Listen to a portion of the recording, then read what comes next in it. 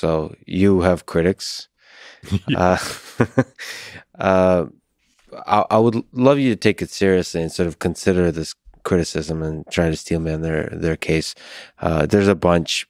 I could mention this list of criticisms from Bob Ward in London School of Economics. I don't know if you're familiar with him, but just on this point, in terms of one of the big costs being on energy, he criticizes your recent book in saying you consider the $143 billion in annual support for renewable energy, but ignore the $300 billion in fossil fuel subsidies. So a lot of the criticism has to do with, well, you're cherry picking the models, which the models are always cherry picking anyway.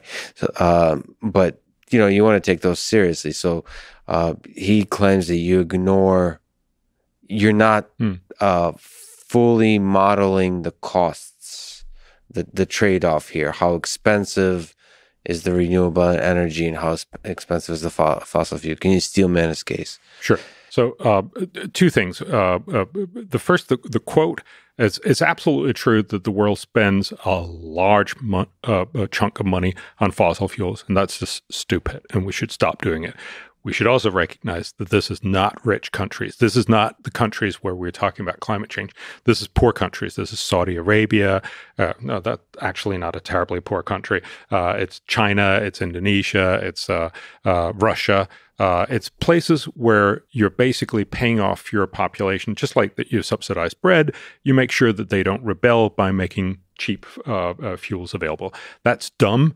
But it's not like they don't know what they're doing. They're mostly doing this for things that have nothing to do with climate. So I totally agree we should get rid of it. It's hard to do. Indonesia's actually somewhat managed to get rid of it. Because remember, if you spend a lot of money on fossil fuel subsidies, you're basically subsidizing the rich because, poor people don't have a car. It's the rich people who can now buy, very cheap gasoline. That's unjust as well.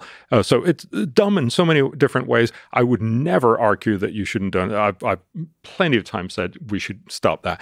But we should also recognize these are mostly regimes that are not going to be taken over either by my argument or Bob Ward's or anyone else's. They're doing this for totally different reasons.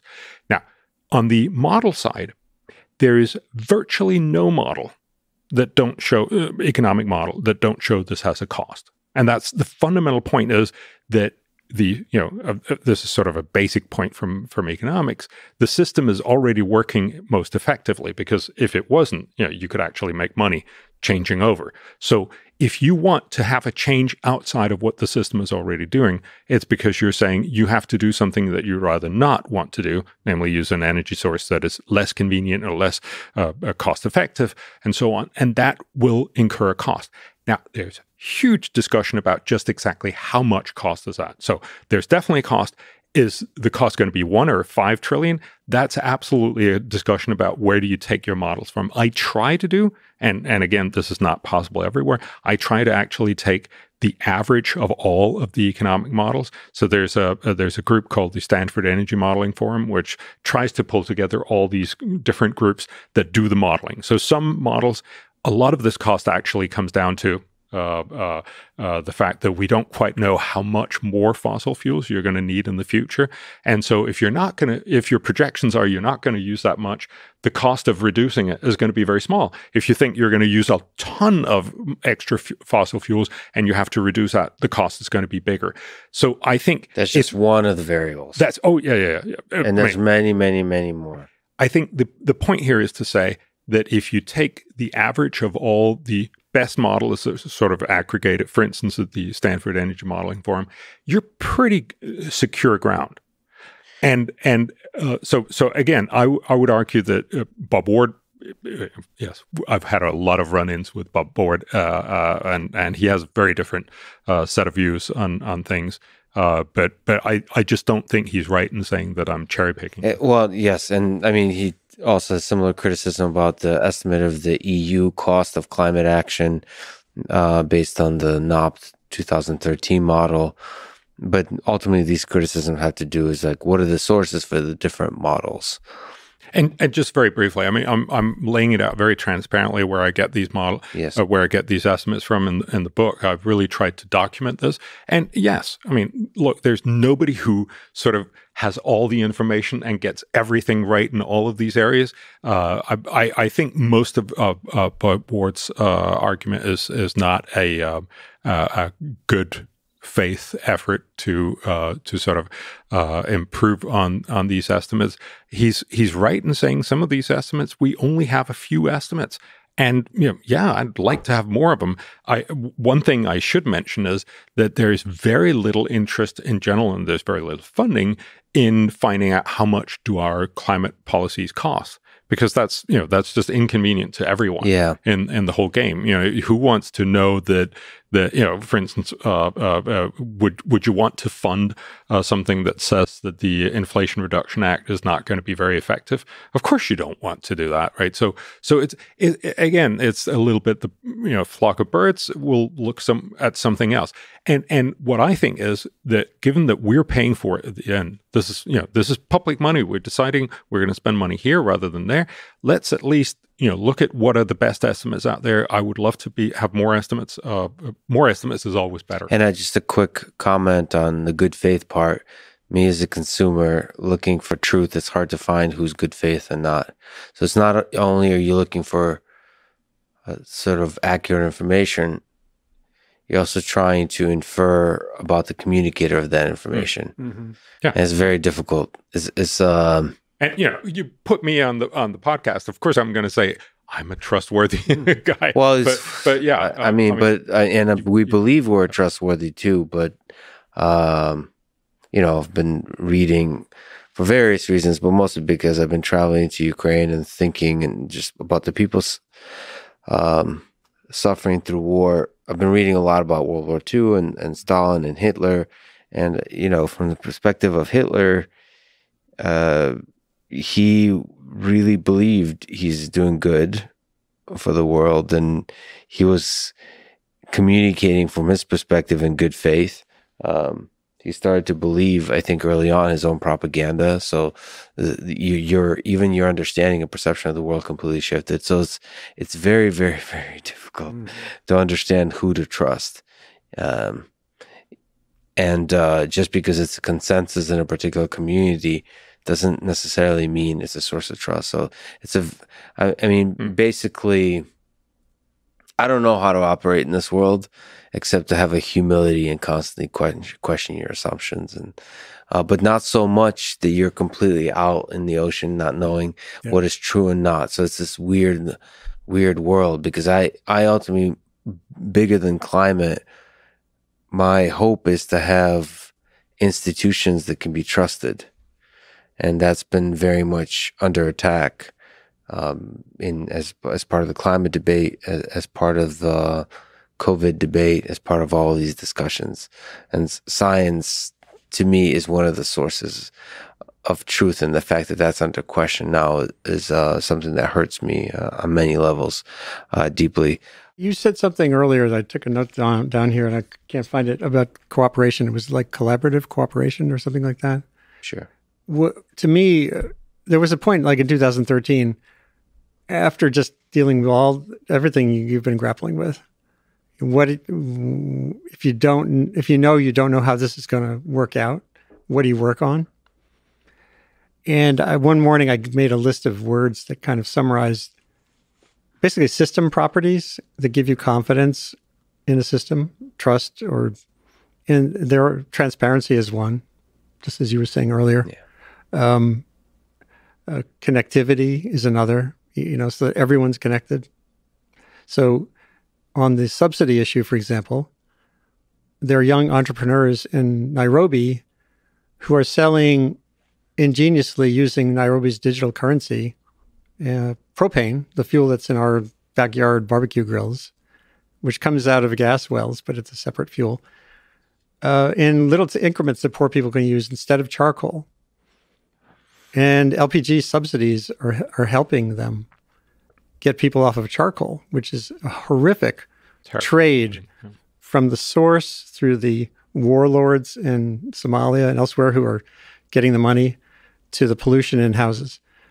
So being sure when we're having these big debates about who the World Bank is going to give loans to, and drawing a simple line, no more fossil fuel subsidies, hurts a really good, valuable, small scale, but scalable way to have people not die from cooking smoke in their houses and take down forests. But that only is considered if they're in the conversation. So connectivity, full connectivity, digital access. So those entrepreneurs are in the mix of people. When they're thinking about subsidies, you're not just thinking about big bad Exxon. You're thinking about this little company in Nairobi, Pego LPG, I think is the name. In India, the same thing. So you can list those properties of systems. And the IPCC wasn't originally transparent when I started writing about it in 1988 and 1990. And now it's way more transparent. They have more public review. So it's even better than it was. It's like a really good example of a science process of assessing the science, providing periodic output to the world, and iteratively improving the model going forward because of critique, because of scrutiny, and finding better ways for that to interface with people so they have information they can use from that big thing. And the media, are not doing a good job because of this front page thoughtism. But we can all, I work partially in academia at Columbia on an initiative partially in communication innovation. Like, how can we have an open landscape of access to information that matters? What can you do to foster better conversations so that words like collapse aren't just thrown around like emblems? And so system properties give you confidence, I think. And then you don't have to be flailing around for Bjørn or Tom Fridman or Catherine Hayhoe. You can always right now find your character to follow. But I think what would be better is if you actually develop some skills to just have a basic ability to know how to cut to the chase. Can I just follow up on that? Because one of the things that I try to do, and so my day job is actually something else. I work with a think tank called the Copenhagen Consensus, where we work with more than 300 of the world's top economists, and we work with 7 Nobel laureates in economics. And the point there is really to talk about where can you spend a dollar and do the most good for the world. That's basically the thing that we try to do. And as you rightly point out, look, there are lots of different estimates of what can you do, for instance, on climate, what can you do on tuberculosis, what can you do for vulnerability in all kinds of different ways.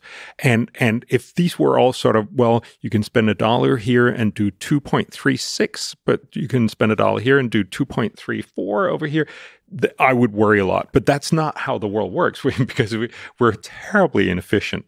So there are literally lots and lots of amazing things you can do out there. There's a lot of low-hanging fruit. And there's a lot of not terribly great things that you can do. And unfortunately, one of the things that I try to sort of battle is that we get a lot of things right. That's why the world is a lot better than what it used to be. But the things that are sort of left over are often the boring things that happen to be incredibly effective and the exciting things that are often not that terribly effective.